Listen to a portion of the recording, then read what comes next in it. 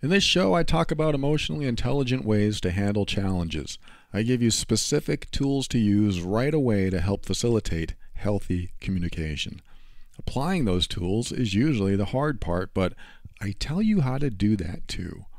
In my other show, Love and Abuse, I help you identify and learn to deal with emotionally abusive, controlling, and manipulative people. It is the ultimate show for difficult relationships. That podcast can be found at loveandabuse.com. If you didn't know these things about my two podcasts, you do now. Life presents the toughest challenges. Every day you are faced with decisions that test your ability to express who you really want to be in this world. We're told to keep saying affirmations and keep thinking positively, but what do you do when that stuff doesn't work? Welcome to the Overwhelmed Brain, where you'll learn to make decisions that are right for you so that you can create the life you want now.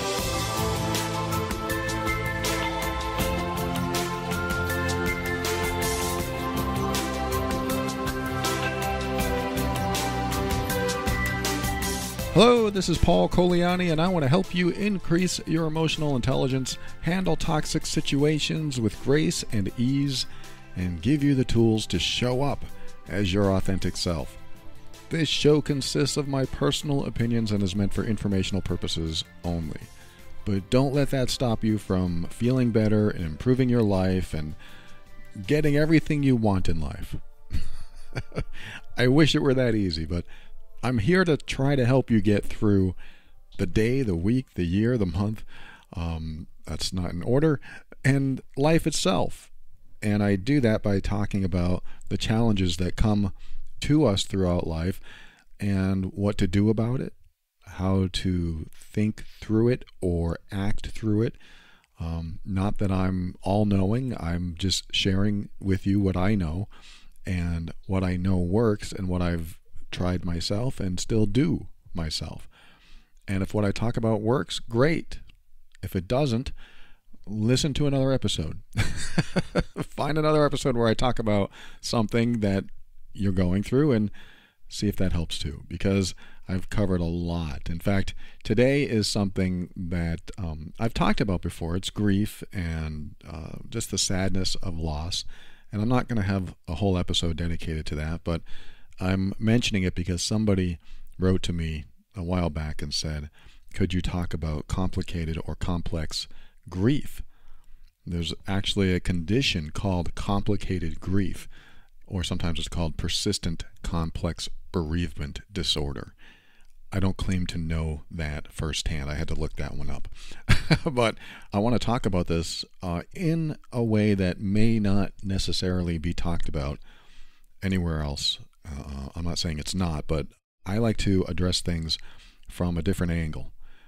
I have experience working with emotionally abusive relationships, and I talk about my own relationships and my own failures, and I also talk about what happens when you have a breakup or when someone dies in a relationship and you still have feelings about it. With complicated grief, this is what happens, is that you are so at a loss after they die. And a lot of us, almost all of us go through a big loss and grieving, and there are stages of grief. But what ends up happening in complicated grief is that it lasts longer than normal, than average. Some people it could last for years. There are therapists that deal with this, and that's great if you can find someone to help you through that, if you're dealing with any loss that you are still struggling with. And I mean extended struggling, not just you still feel sad or you still feel bad. I'm talking about extended struggling that can lead to depression, anxiety, and other deeper emotional or mental deficiency states. So when you're in that space, it's hard to function every day, because you can't get it out of your head or your heart. And so when you can't get a loss out of your head or out of your heart, and you have something else you should be doing every day, it can be a huge interference. And because it's an interference, you will find that there are areas of your life that you start to neglect. And it can be very difficult for the people that love you and the people that you love and the job that you might have to do, or the house that you might have to take care of, or your kids, or whatever's going on in your life, they start to suffer when you are still in this grieving, suffering state. So this is what complicated grief is all about, is that a long time ago something happened and you're grieving, and you're still grieving about it almost as if it just happened. So my angle on this, I hope that makes sense. My angle on this is, when we're still grieving about something, there are a few things that are happening. One of them is unfinished business. Like, what has been left over that you would like to complete or get closure on? That is one of the components, I believe, that is part of a continuous grieving process, is that there's unfinished business, like something left unsaid, something left undone, something that you just wanted to finish, or whatever, something left unsaid or something left undone. When something is left unsaid or undone, and the person, or even animal, but I'm not necessarily talking about animals in this episode, but the person is no longer here, what do? You might think, I wish I could have said this one last thing to this person, or I wish I could have done that for them before they passed on or left. And we walk around feeling like we should have done something, so we might actually feel guilty that we should have said something or done something. Or when they pass on, we might have said something that we didn't mean to say, or maybe we meant it, but it was the last thing that you talked about with them or you said to them, and now you have this feeling like you could have ended that better, or you really messed up. Now what do you do about it? So I have my own processes that I talk about, which is basically visualizing them in front of you and saying what you want to say to them. I've talked about that before, but that is one of the steps I take when there's any type of unfinished business, is to visualize the person in front of me and say exactly what I want to say. I feel so sad that you died, or I feel so mad that you died. I'm still mad at you even though you're dead. That might be in there. Some of this stuff you may not feel like it's okay to say because they've passed on, but if there are words inside of you that you want to say, but you resist or restrict yourself from saying them, then they never get out. And if they don't get out, then where do they go? They go down. They go inside you. They get repressed. I mean, not all the time, but this is what can happen if you aren't able to process and release some of the pain or some of the unfinished business that you might be carrying around. It's unresolved trauma or unresolved issues that you have with the other person. And when you carry around unresolved trauma, your grieving will continue because you haven't found a way to resolve it. So what do? You need to do something. You need to do something.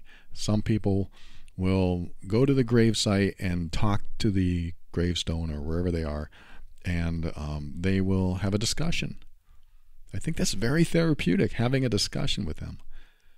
What I don't think is helpful is when you don't say exactly what's on your mind. And this is my angle, or one of my angles on grieving, is that we often have mixed feelings. And because they're gone, because they died, we think that we should be respectful. I'm not saying we shouldn't. I'm not saying you shouldn't be respectful. I am saying that a lot of us believe that we should be respectful of the dead, so we won't say things that might be inside of us. So we hold them in. And if you want to release and breathe again and feel free to function again, this stuff needs to be released. It needs to come out, whether in therapy, whether talking to your best friend, whether punching a pillow or a wall, which I don't recommend. Don't punch a wall, but you might feel better doing it. You might need to get it out of your system, but don't do it. Punch something else, punch something softer. But you know what I mean. You need to vent, you need to purge. I look at repressing emotions, negative emotions, as continuing to add pressure to the pressure cooker. Pressure cooker needs to be vented. It needs that valve that you open to release the pressure. If you don't release the pressure, you continue feeling the way you do. And as you continue feeling the way you do, it starts to saturate your life. If you feel sad, the sadness stays. If you feel angry, the anger stays.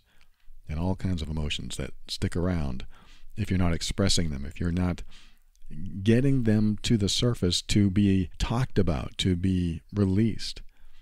And I believe often what we do is hold in what we really want to say because we're being respectful in the context of grieving.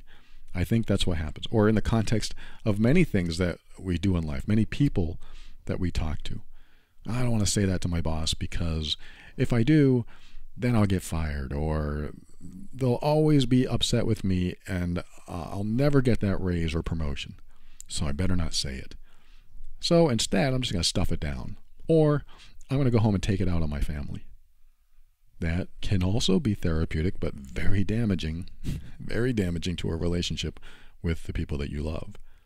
Therapeutic's not the right word, of course, but for you to release it, this is what some people do. They will take it out on people they love. This is why some relationships don't work very well, because the person that's repressing these emotions doesn't know how to express them or vent them or purge them in a healthy way so that they don't destroy the good relationships they have. So it's important they find a different way to do it. And that's what I want to kind of comment on. I've already said that you can visualize a person in front of you and talk to them, living or dead. They can be alive or not alive. And what you do is just put them in your mind's eye and you see them in front of you. And you say what you need to say, what you want to say, and even what you may not want to say. But I think the key is you have to remove your filters. You have to remove the belief that you're going to be immoral or disrespectful. You have to remove all of that, because what's in your mind needs to be unfiltered for this process. If you want to call someone an effing jerk, you should call them that. But if they're dead, I shouldn't call them that. I shouldn't be disrespectful. I mean, they're paying the ultimate price. So what? I mean, I care, but so what? You need to release this. You need to pull it out of you. I'm going to say this is one of the reasons that grieving can continue, is that we haven't said everything we want to say. It's that unfinished business or unfinished emotional business. So we want to get it out. It's like, my stepfather, he is an alcoholic. He used to be violent, and he was just awful to live with. But, when he dies, there's going to be some sadness in me. I mean, I've actually healed from a lot of stuff, probably most of it with my stepfather, but who knows what's going to pop up when he dies. And I don't want to associate with him at all. I don't want to think about him. He's just so toxic. Yet he was my stepfather for about 20 years of my life. I mean, technically he still is my stepfather, but I don't see him as that. He kind of lost that privilege when he revealed himself. He did a lot of terrible things. So I said goodbye to him in my own way, but not to him. I just said it as if he were in front of me. And I said, good riddance, but I didn't use those words. Now what happens is when you visualize the person in front of you and you say exactly what you want to say or don't want to say, but you should say it anyway, because if it's inside you, you have to get it out, is that you release that pressure inside of you. When the pressure is gone, you notice something new underneath. And this new thing is something that hasn't come up before, at least not in the way you've noticed it before. And what I mean by that is, I'll just use my stepfather, for example.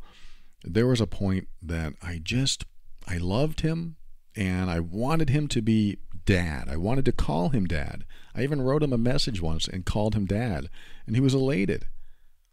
But then I found out some of the awful things that he did, and I decided, nope, not my dad, not my stepdad. He's out of my life now. But I still had these feelings. I had all of this love and connection with him, and I was trying to rekindle our connection ever since I left home, and there were a lot of feelings I was going through, and I just thought maybe I could reconnect with him, even though he does have a lot of dysfunction. But then all this other stuff came out about him, and I decided I don't want a relationship with him anymore. And so I went on. I just moved on without him in my life, but I still had to deal or reconcile these feelings inside of me, these emotions I was going through. So I had all these emotions, and what was happening, and I didn't know it back then, but in hindsight I can see exactly what was happening. I was going through a lot of relationship issues. I was not able to express myself well, and a lot of my fears and insecurities had to do with how I felt deeper inside of me, how I felt about my stepfather, which I had been resisting for a long time. I carried emotions about him that I never told anyone, even myself. I carried a lot of anger toward him. I carried a lot of hatred toward him. That was the big one, hatred. I carried a lot of love for him as well. So it was confusing as hell carrying around all these different emotions. How can you hate someone and love them at the same time?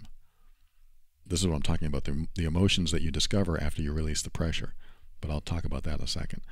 So I had all these mixed feelings, and it was confusing me. And I didn't know it was confusing me back then because I didn't even know I had anger and hate inside of me. In fact, one of the things I was so proud of throughout my life was that I really didn't hate anyone. I thought hate was a bad emotion. I thought you shouldn't hate anyone because that's bad. I don't know where I learned that. I think we're taught that. You shouldn't hate anyone. You shouldn't hate. Hate is an evil emotion, or it's bad for you. And so what I did was I resisted hating him. And as I resisted hating him, it festered inside of me because I didn't express it. It's still in there. So where does it go? It stays in there. And if I resist feeling that, oh no, I don't want to hate, so I'm going to stuff it back down. Oh no, I'm not allowed to hate. That's immoral. I'm going to stuff it back down. So it never comes out. We don't allow ourselves to feel certain things or think certain things. Like, what if I thought, I wish he was dead? Oh no, I got to stuff that back down. That's an evil thought.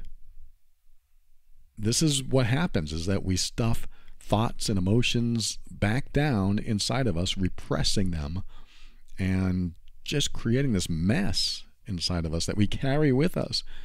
So when they leave or die or whatever, even if they don't leave or die, what we've repressed comes out in our life in a lot of destructive ways. And so if you're carrying this stuff around because you haven't expressed it, because you resisted expressing it, this is what can happen. You can end up in some sort of complicated grief that you can't end because you're still grieving in some way. And I'm not saying that's the reason for complicated grief. I'm not saying that at all. I'm saying that it could be. It could be a reason that you can't get past something or can't get past an event because you have repressed things for so long. And this doesn't mean that you go up to the person, just like my stepfather's still alive now. It doesn't mean I'm going to go up to him and say, hey, I hate you. I could. I don't think it'll be very productive. In fact, it might cause a lot of problems for both of us because now I'll have to deal with his reaction to it. What if he starts crying? That's going to make me feel awful. And then I'm going to have to rethink everything I thought about him. And now I'm really confused. So I probably wouldn't do that. And I'm not saying you should or you shouldn't do that. I'm just saying it's probably not the best route. So maybe not that, but visualizing the person inside your mind allows you, and this is probably the main point of this, it allows you to say things that you normally wouldn't say in person. Why would you want to say that? Because you have to get it out of your system. If you have any belief that there might be an emotion or a thought buried inside of you, and you haven't said it or expressed it in any way to anyone because you've resisted it, then it's important that you go through a process like this to get it out of your system. Not because it might be true. This is where we might fool ourselves into thinking, well, if I hate, that makes me a hateful person, and I don't want to be that person. That's why I don't want to say it. It's not that. You're not doing something like this, whether it's hate or anger or resentment or whatever it is. You're not expressing this to the person you're visualizing because you really feel that's who you are and that's what you feel. You're doing it just to get it out of your system. I hope that makes sense, because just because I one day decided that it was okay to express in many tears, actually, that I hated my stepfather, I just fell on the floor and I started crying, and I just said, I hate my stepfather so much. I had never said that before. I'd never felt that before consciously. And it came out. And the moment it came out, I felt a little lighter. I'd been holding on to that for so long. Why? Where did this come from? And the next question is, why does it matter? It feels so much better. I'm so glad I got it out. But at the time, I wasn't allowing myself to feel what I believed I shouldn't feel.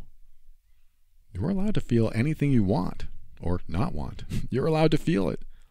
If you have animosity towards someone that died, I think it's important that if you still feel this resistance or conflict inside of you, that you visualize the person in front of you and just spit it out. Say anything you want and do anything you want to that person. Not that you really want to do it, not that that's who you are. You're not some crazy psycho that's going to do any of this stuff. But what it is a pressure release. So you're opening the pressure valve. And what this does is allow the person you are underneath to come out.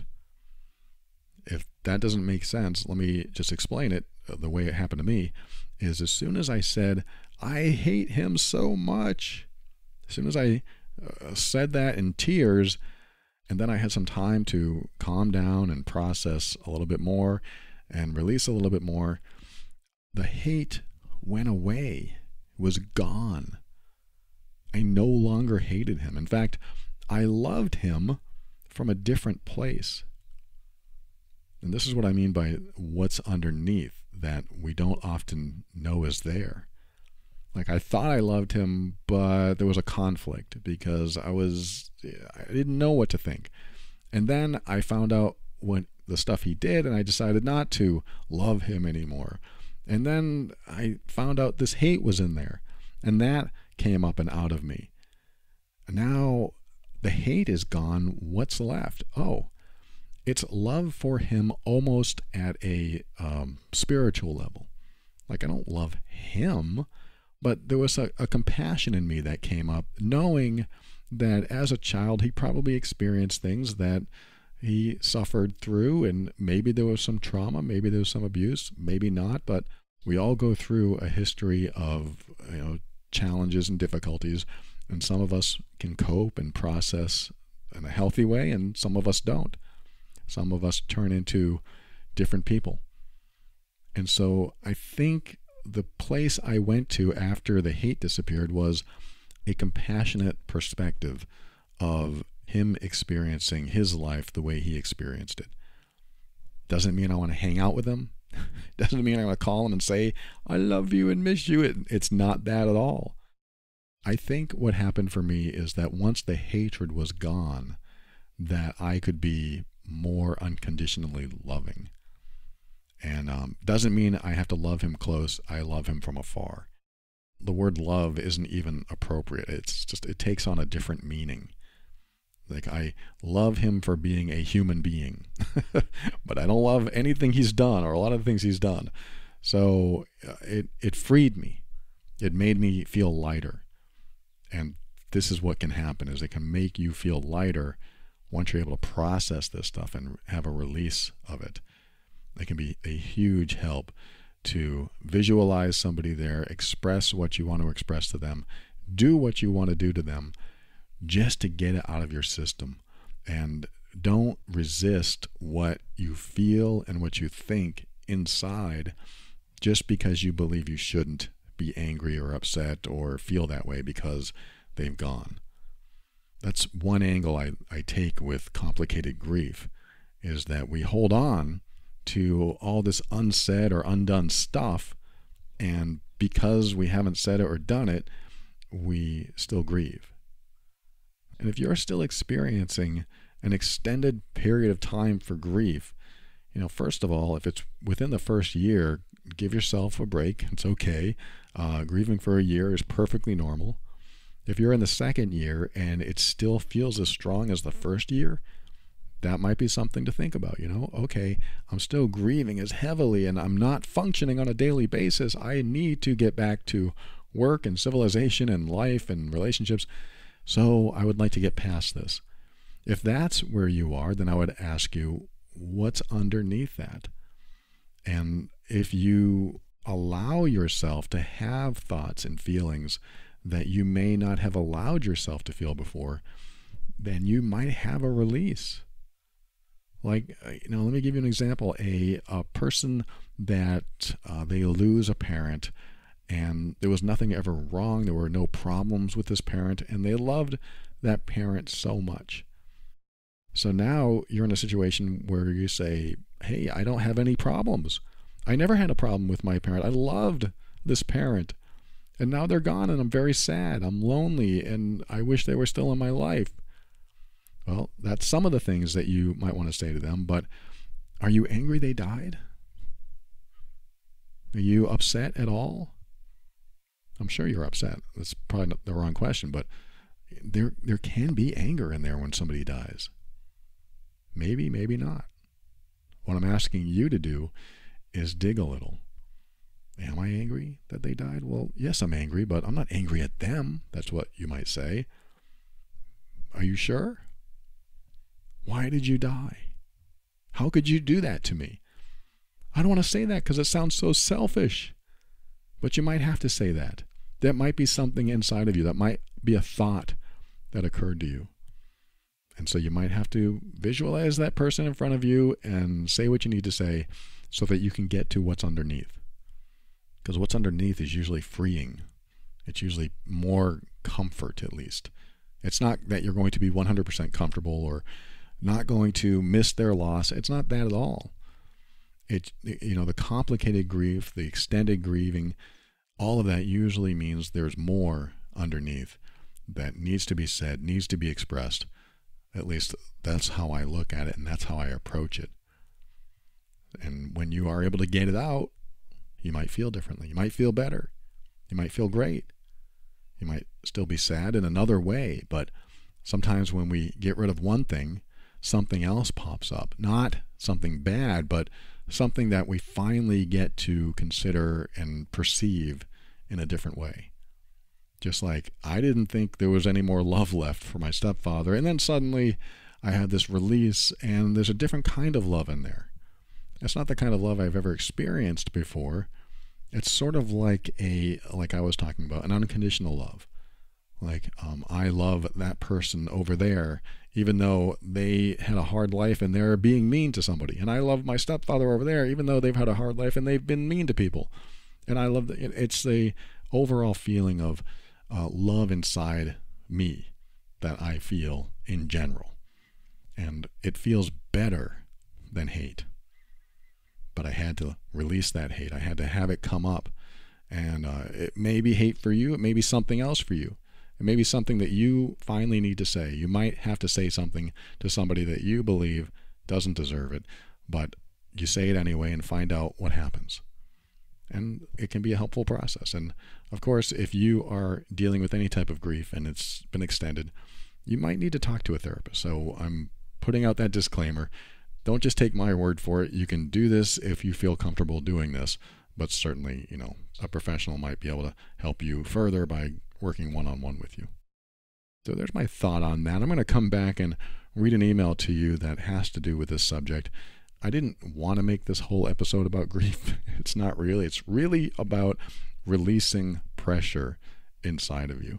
And when you are able to release that pressure, you change. You feel different. And you might actually be able to move on from the rut you've been in. If you haven't been able to get past a certain point because you are in this emotional state that continues to hinder you, then this might be a way to get past it. When we come back, I'm going to read you an email that has to do with this subject, and maybe I can help this person connect with a part of themselves that might need to be released. We'll be right back after this.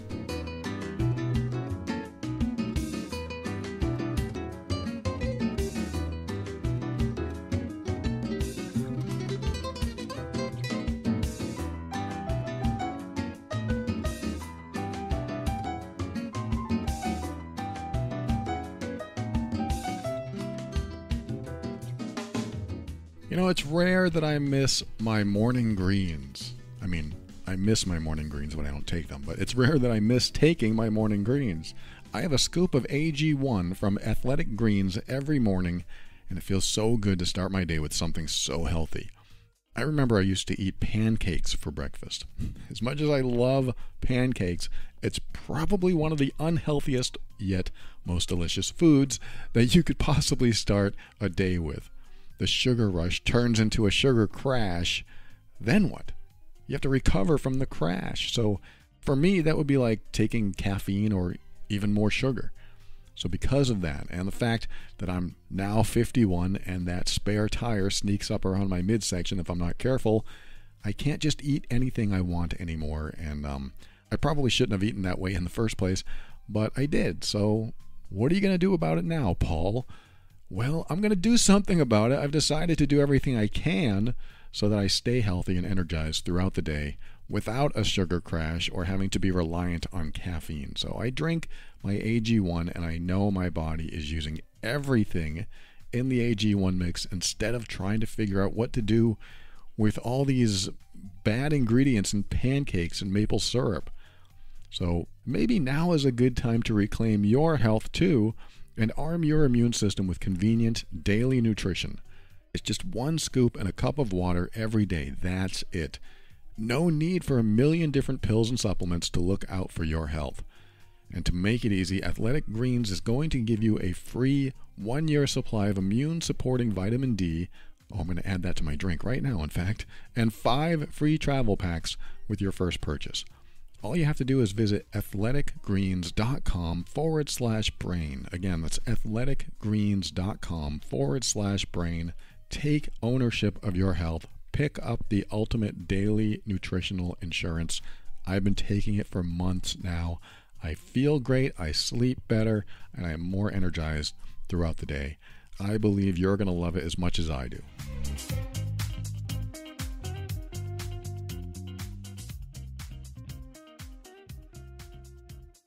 Welcome back. I'm going to read you an email that has to do with complicated grief and some information that this person shares. Hopefully I can comment on it and maybe give her a direction. I don't know. We'll find out. This person wrote, "Please don't use my actual name if you decide to discuss this subject on the podcast." You got it, Mary. I've had so many aha moments since I started listening to you. They are the best podcasts I have ever listened to, and they have truly changed my life. Awesome. Thank you so much for sharing that. I am humbled and grateful for your words. She says, "I was married for over 2 decades to a malignant narcissist who was also an alcoholic. Unfortunately, when I met him, I didn't know how to recognize narcissism, nor did I know that a narcissist will never change. The alcoholism didn't surface until after our marriage. Last year, he received a cancer diagnosis that was in the advanced stage, and he decided on hospice and passed away 3 months later. I went through grief classes at church, but I left those classes feeling empty and like it was all common sense advice. I later learned what I needed was counseling for complex grief, which I did end up finding. I felt guilty that I felt relief after my husband's death. Part of me still loved him, though. It was so difficult to process grief like that, especially when everyone was sending their sympathy and remarking about what a great guy he was. I was wondering if you could speak to complex grief in one of your podcasts. I sure would appreciate any information and insight you can offer. Thank you so much. You are awesome. You are awesome for having the strength to not only get through a difficult marriage, but also get through the time of life that nobody is looking forward to when a loved one dies. So let me just make a few comments. I talked about what you're looking for in the last segment, but let's talk specifically about what you shared here. One of the things that you shared was you're married to a malignant narcissist. And let me just explain to anyone listening what malignant narcissism is. And I'm not an expert in this, so I'm actually going to read it to you from the Wikipedia page. It says, malignant narcissism is a psychological syndrome comprising an extreme mix of narcissism, antisocial behavior, aggression, and sadism. Grandiose and always ready to raise hostility levels, the malignant narcissist undermines families and organizations in which they are involved and dehumanizes the people with whom they associate. Yikes, that's crazy. You had to deal with that. It's a scary situation, but you went through it for 2 decades, and some people might ask, why? Nobody will ever understand your perception, your perspective, what you dealt with, and how you could love someone like that. The fact of the matter is, we love people that do harmful things to us sometimes. I think that's kind of a bottom line thing. That person is toxic, and you love parts of them. You love how they make you feel when they do the right thing and do the good thing, and you hate how they make you feel when they do the bad thing. It's very, very difficult for kind, caring, compassionate, empathetic people to not love someone. It's another thing. It's very difficult because it's just part of who you are. That's how you operate. That's a lot of how I operate too. I still have strange good feelings about my stepfather, even though I never want to see him or have him in my life ever again. It's just strange because why would I love somebody who was that toxic? And so to be married and have good feelings about someone that is a malignant narcissist, for example, in your case, some people might say, why didn't you just leave? But no one ever understands the perspective of the partner of someone who is toxic like that. It's a tough place to be in, especially because what you said in your email, person who wrote, she said that everyone saw this person as wonderful and charming and nice. I'm sure that's true. I mean, what they saw. I'm sure that's what they saw, because the narcissist is going to show people one face in public and show you their real face at home. And that's just the way it is. If you're married to someone like that who shows a different face in public, it's just extremely challenging.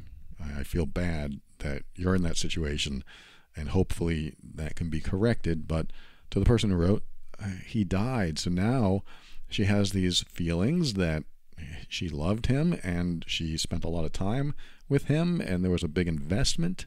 That, you know, marriage is an investment. It's a commitment. So there's a lot of stuff tied into this. So first of all, if you have these mixed feelings, it's perfectly normal. You know, I see this as something perfectly normal because there are things that he did and said maybe that made you feel good about yourself. And then there are many more things that he did and said that made you feel bad. So that mix is going to create the confusion inside of you, and it's going to be intertwined with who you are as a person. So if you are empathetic and caring and kind and compassionate, all of those good qualities are still there and extend into your relationships, even when those people treat you badly. So he probably treated you badly a lot, but you still have good feelings about him. So I want you to be okay with that. I mean, you don't need to hear that from me, but if you need to hear that from me, I'm going to tell you it's okay that you feel that way.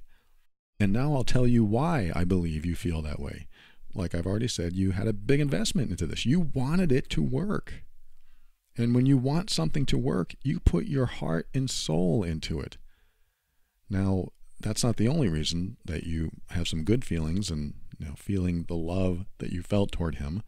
Another reason is because the more you invested, you were rewarded with good behavior every now and then, or more often than not. But you were rewarded with his good behavior, and it made you feel good. So what happens is you get a return on your investment when you invest into a relationship. When you get that return, that reward system that happens, maybe infrequently, but it happens, makes you feel like your investment was worth it. And it also ignites or reignites hope that it will happen again. So you're in this situation with a toxic person who suddenly is nice one day. And you think, oh, this is so wonderful. I hope they show up like this every single day. This is what I want. Maybe there's hope after all. And that fills you with good feelings. And now you have a return on your investment. All this work. I worked a year for this one day. That would be sad, but that can happen sometimes. I worked a year for this one day, or I invested a year for this one day. And so now it happens and you feel good. And then the bad behavior starts again. And now you're on this roller coaster where several days or weeks or months will go by, and then you have these good feelings for several days, and then you have these bad feelings for the rest of the time. Or, it's the up and down that can happen in a relationship like this. Typically, if it's a malignant narcissist, it's usually mostly down days. But you must have had some good days. If you have loving feelings toward this person, you must have had some good days, and those loving feelings made you feel good being in that space at the time. What happens is something called trauma bonding or traumatic bonding. And trauma bonding, you feel terrible one day because they're treating you awful. Then you feel great the next day because they're treating you wonderful. And as they treat you awful, typically what you'll do is try harder. You'll try harder to please them. You'll try harder to make them happy. Not everyone does this, but this is typically why trauma bonding, or at least my take on trauma bonding, why it occurs, is that when they're treating you badly, the person receiving the bad behavior will often think they could do something better to make them happy so that they don't treat you badly. So this is what will happen, is that you'll try harder, and then suddenly they will treat you nicer, and you'll think that your investment into trying harder, the time and energy that you put into it, is paying off. And when it is paid off, it feels great. That's another thing, is that narcissists and people that do a lot of emotionally abusive behaviors, they are often extreme. They go into extremes. Like, they'll be extremely hurtful and then they'll be extremely loving. And you think, who is this person? But they keep going back and forth. But when they're extremely loving, it feels like a huge payoff. It feels like the exact relationship you want with them. So you will invest all this time and energy in trying to be nicer, trying to make them happy, and then they'll reward you with a wonderful day or two or week or month, and you'll feel great, and you'll feel so good. It'll be like something that you remember. Like, I remember that day. They were so nice to me. I want that day again. So here I am. I'm going to try again. And so you're investing into, I hate to say this, you're investing into the trauma or the trauma bonding. And what happens is you do this over and over again. This is why I have another podcast called Love and Abuse. You love them and you feel love from them on one day, and then you are abused by them on another day, but then you're loved again and you love them again. And so it keeps going up and down, back and forth, until you associate love with abuse or love with pain. When you feel pain, you realize love is around the corner, so that reward comes, and now you're rewarded after experiencing such pain, and that reward feels good.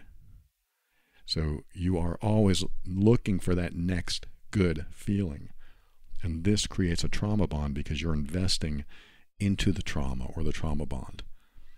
And the more you invest, the more emotions are involved and the more love is involved, because when the good feelings are reciprocated, it feels great. It is a reward system, and this is pretty much how it works, is that you experience a lot of pain and suffering, and then you experience something wonderful, and you try to get more of those wonderful days, and then investment invests in the trauma or trauma bond. So I'm only saying all this because you said part of me still loved him.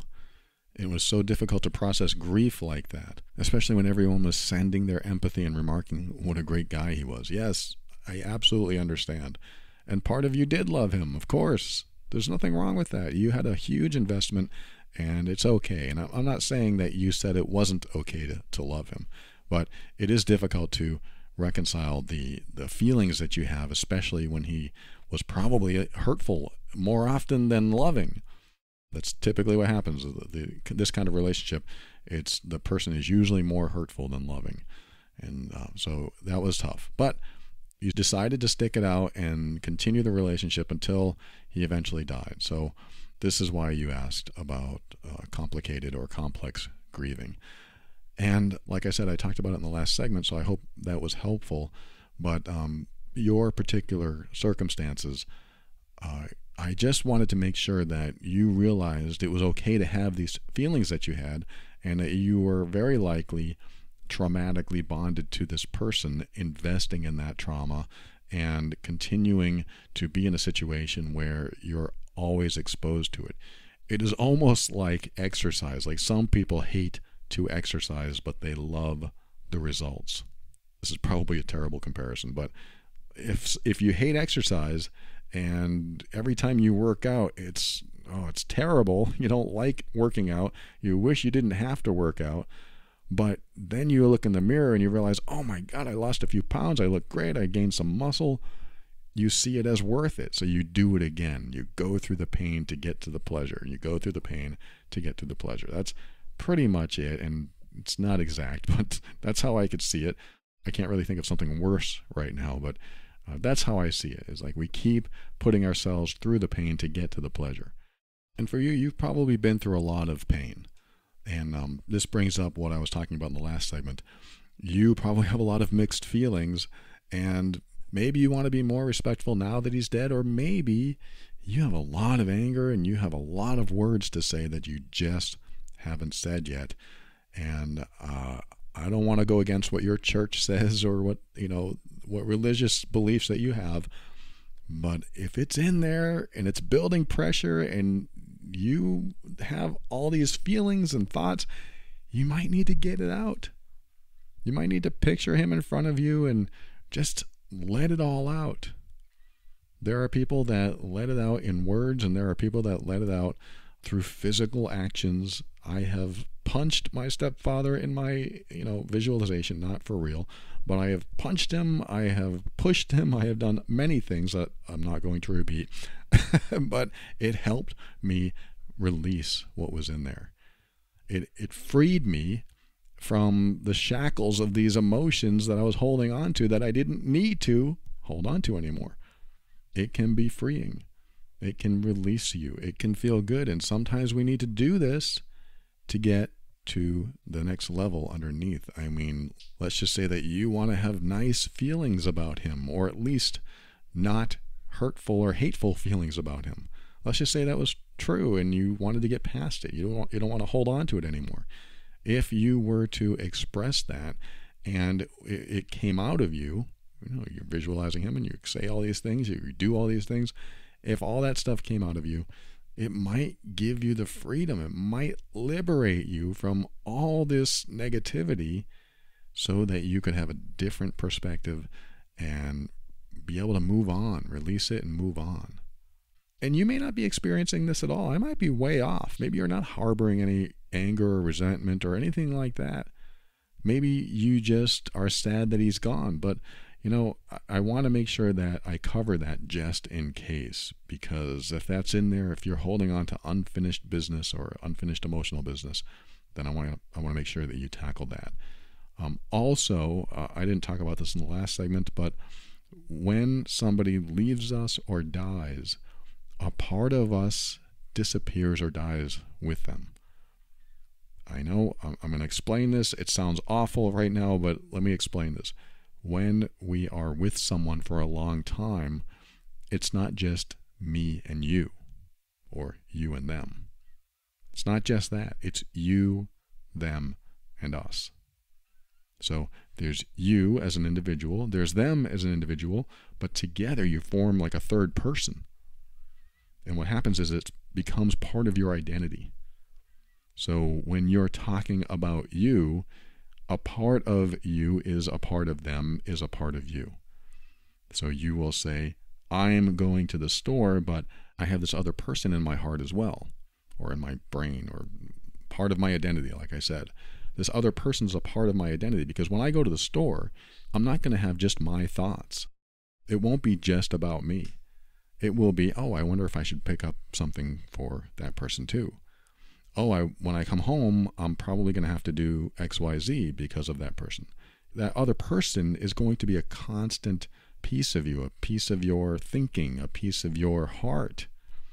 And those pieces form another identity inside of you. You actually become one identity of me, them, and us. And this is important because when they die, what goes missing?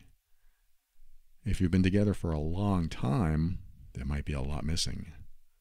And it's important that what's missing starts to get filled again. When somebody you love dies and there's a big hole in your heart because of it, you have to fill that hole. You don't have to do it right away. There is time to grieve. You have to have that. But eventually you have to fill that hole again. How do you fill it? There are a few ways to fill it. One of the ways is to ask yourself, what did I feel when I felt good with this person? For example, if my girlfriend died, I would have to ask myself, what did I feel when I was with her? And I might say, well, I felt cared for. Okay, then I would ask myself, am I caring for myself? That might be a big thing, because when somebody dies, we might let things go. We might not think about ourselves too much, but we could ignore or neglect ourselves. And if they were caring for us in certain ways, and we don't care for ourselves, then that hole stays empty.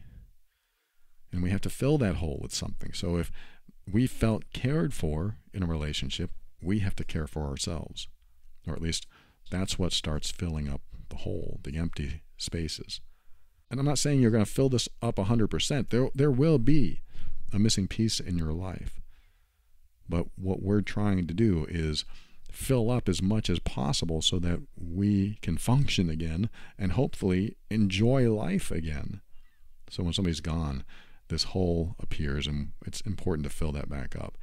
And this is one of the ways. I'm asking myself, what am I missing? What did I feel when I was with them? How did they make me feel?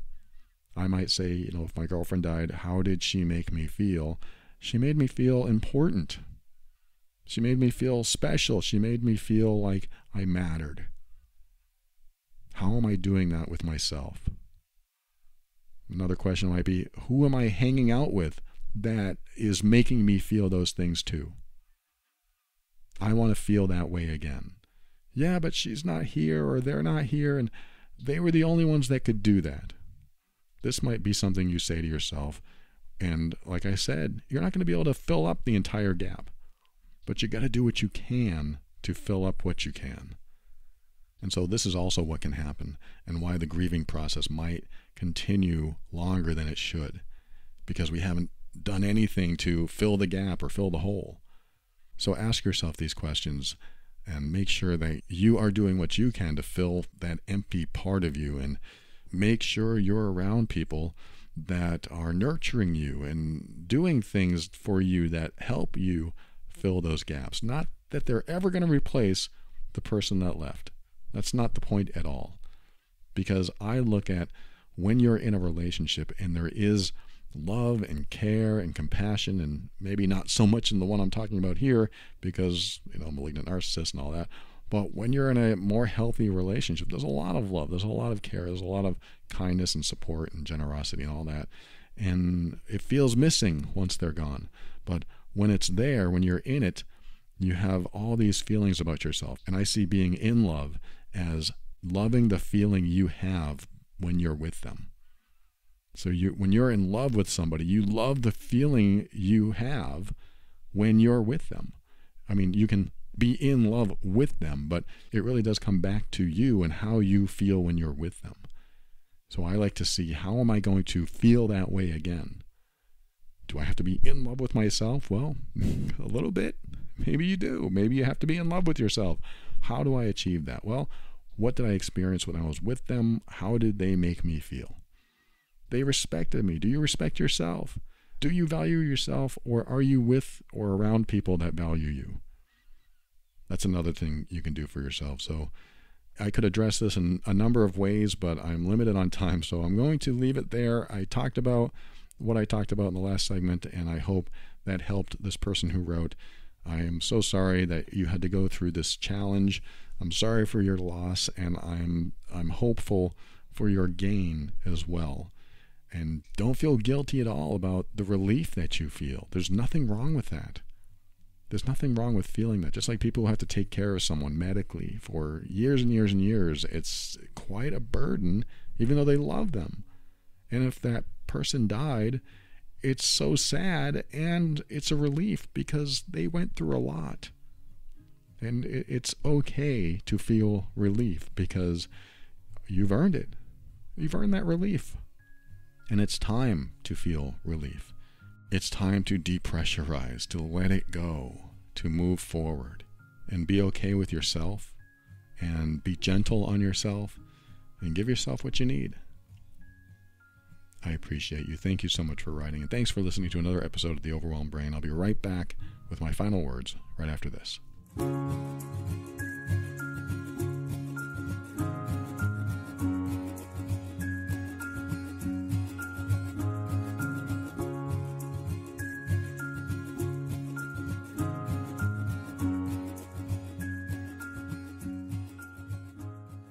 Thank you for listening to another episode of The Overwhelmed Brain. I want to thank Athletic Greens. Go to athleticgreens.com/brain and get your AG1 and a free year of immune-supporting vitamin D and 5 free travel packs with your first purchase. I also want to thank our financial backers, our patrons of the week: Deborah, Vanessa, Veronica, Holly, Robert, Chelsea, Scott, Adriana, Anna, Walter, Harriet, Allison, and Anna. Wonderful people that support this show financially every month, and I read new names every week. So grateful for your support. Thank you so much, patrons. I appreciate you. And if you find value in the show and you'd like to show your support, head over to moretob.com and you have options to do that over there. Thank you again, patrons. And for a show on how to deal with difficult relationships, just talked about one, visit loveandabuse.com and you'll learn a lot over there. And if you know that you're the difficult one in the relationship, I don't see too many malignant narcissists doing this, but if you have empathy and you care about the other person and you want to stop hurting them, head over to healedbeing.com, and I have a program that can help you out over there. Finally, thanks to Kevin MacLeod of Incompetech.com for some of the music transitions in The Overwhelmed Brain. And for my final words, I just want to say this. I believe life is too short to be with people that don't treat you the way you deserve. And when you are with somebody that doesn't treat you nicely, I want you to ask, what do I deserve?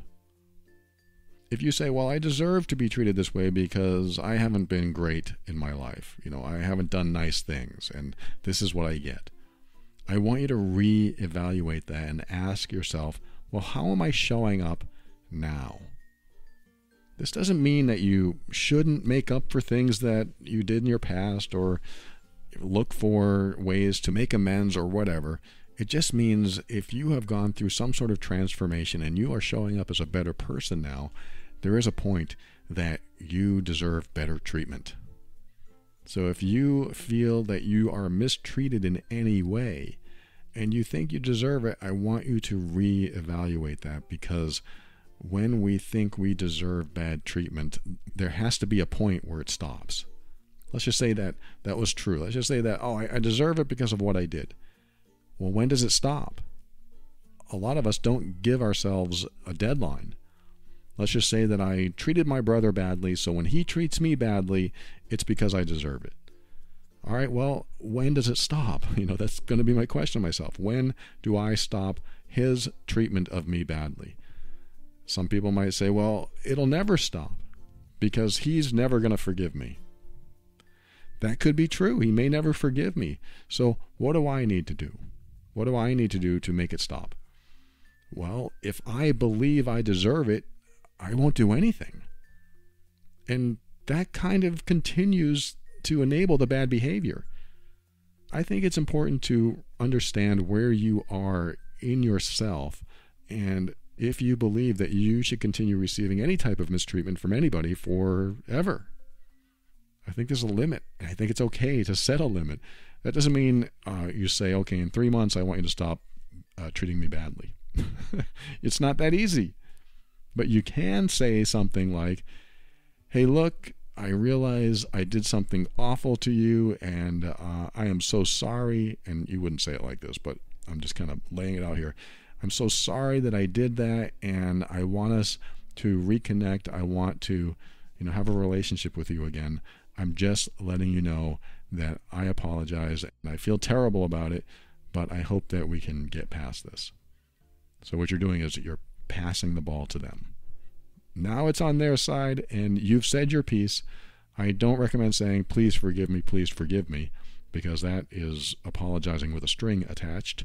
I'm not a fan of that. So you say your piece, and then you move on. If they continue treating you badly because of something you did, I think it's okay to say, look, I've apologized, and clearly it's not good enough, or it's not going to work for you, and I honor that. That's fine. But I can't be around you. I can't talk with you unless, we can get past this, because I don't want to be treated this way anymore.